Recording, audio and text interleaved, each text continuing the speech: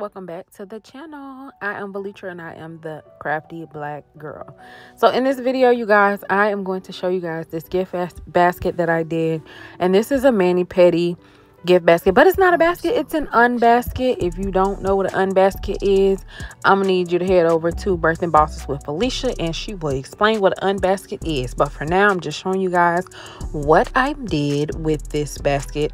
And as you see, this little charger plate, it came with a little bit of imperfection, and that's why I got them so cheap. But I didn't want that to show. I didn't want it to take away from the basket and look horrible, so I went ahead and used these stickers I cut out with my Cricut maker, and there we have it. And so I'm just going to add one more little heart, so when they take the things off of this charger plate, they probably can use it for something else. So we covered that up, and this is the gift set that I'm going to use. It's a manicure gel nail polish, and I got this for $7 at City Trends. I thought this was a nice little gift set, and I like to use gift sets because it's just, they're already put together and they look nice. But this one I did have to pop open because some of the things had fallen and I did not want to display it that way.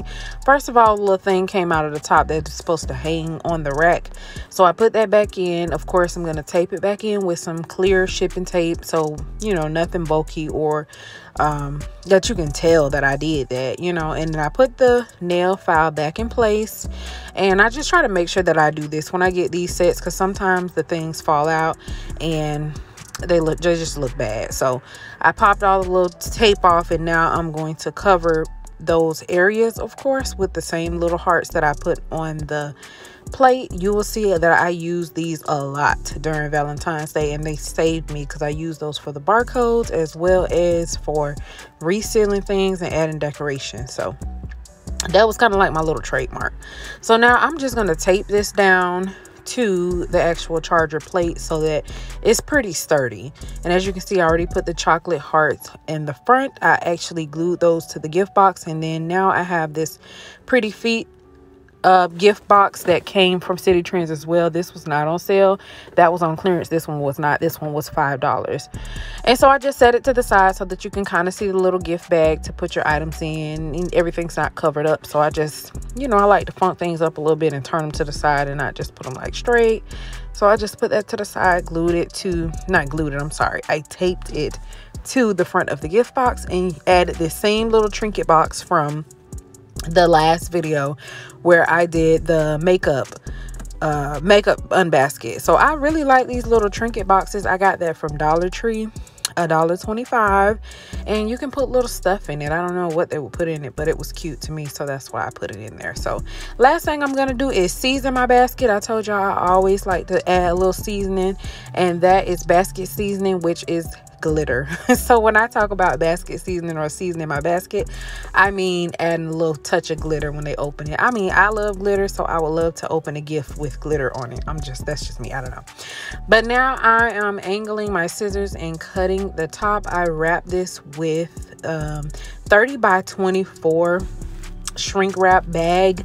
I cut the bag as I've done in previous videos to make it fit, and of course I taped the back, all of the excess, and then my bow came off, so I just had to figure out a way.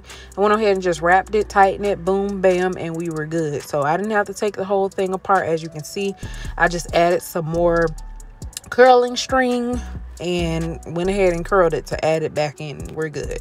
So I'm actually super loving these bows. If y'all have not, you know, watched this bow video, which I know most of you have, so watch the bow video, because it helped me out a lot. It really helped me out a lot. I just have to get some more colors, but yeah, I really love the bow. So now I'm just tacking down the bottom, and we are doing the shrink wrap. I'm using my blow dryer just to put everything in place. I actually really liked this basket. Let's see, I spent $7, $5, that's $12, 50 cents on the charger plate. I would say $1 for the shrink wrap, maybe 50 cents for the bow. So under $15, and I would sell this basket for about $60 is what this gift basket would go for. So I'm going to try to remember to include the prices that I paid for items as well as what I would sell it for, so that you guys can have an idea of how much, you know, where to even start with the price. So yeah, this basket was a $60 basket, and I just wanted to show you guys what it looks like. So I always make sure I go with my shrink wrap. I do put my blow dryer already on there.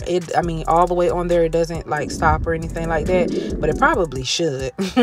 But this is what it's looking like, you guys. A Mani Pedi gift basket.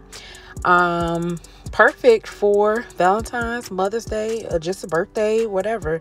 You know, we would just switch out that chocolate and put something else there, and you could use this for whatever need you may have. So thank you all so much for watching. I appreciate it. Until next time, I will see y'all later. Okay, bye.